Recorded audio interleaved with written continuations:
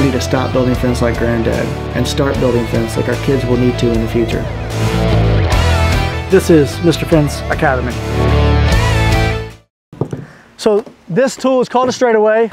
We use this to run the top of the pickets to keep them even on top. But we also use this tool to mark these posts before they leave the truck. So if you can imagine, if you have a full buck of posts, a full unit of posts is about this wide, they're stacked up 4 or 5 rows high.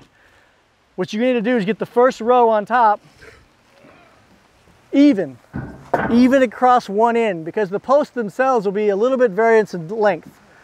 And everything that we build is always going to be measured from the top down. Everything's top down. So I don't care if it's an extra 1/4 inch in the ground, 1/2 inch in the ground. I'm worried about top down measurements. So if I have a bunk of posts, I need to pick which side I'm going to make even. The way you want to do that is pick the side opposite of the one with the tags. It saves a step down the road. If you were to pick the side without the tags, then the tags go in the ground. Everything's top down. This will show you the markings depending on what the style of fence you're building. It's going to tell you where to put the marks on the post. Okay. If it's a French Gothic, it'll tell you how to mark the French Gothic post. Where do you measure from?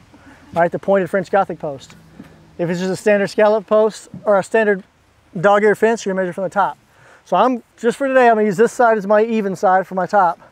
I use this as a straight edge, and I can look down there and see they're not all lined up.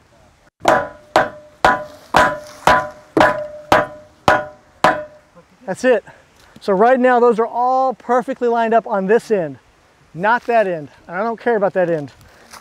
Once they're all nice and even, I'm gonna take this, turn it sideways, line up the right side or the 0 mark, and mark my post. 27, 54, and 66 is my ground level.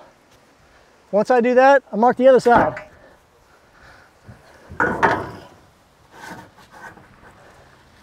"27, 54, and 66. Then turn this sideways. That easy to mark out 9 posts.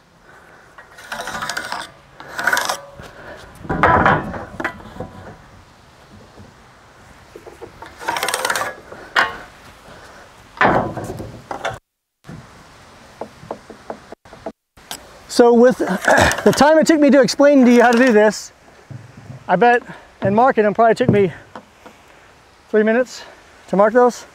9 posts. Most job is 25 posts, 30 posts. There's no reason why it would take you more than 10 minutes to mark out every post and then pack them out. It's just that fast, that easy. So now, these posts can get packed out after the holes are cleaned out. Holes are already cleaned out, so these are good to go. That end goes in the ground. We're gonna face the boards this way, the pickets, the finished side, which means these marks face this way, and all the posts lean away from the marks. There's a reason for that, okay? So all the posts lean away from the marks, all the marks marked this way. That's the bottom of all of them. Make sense? Let's go ahead and pack them out.